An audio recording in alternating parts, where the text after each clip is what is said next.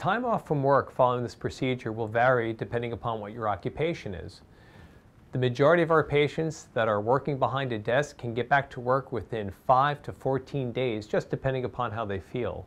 However, if you are a day laborer or doing any type of work that requires for you to be standing on your feet for prolonged periods of time, we may restrict you, and there may be a period of time of anywhere from 4 to 6 weeks where you may need to avoid doing those occupational things.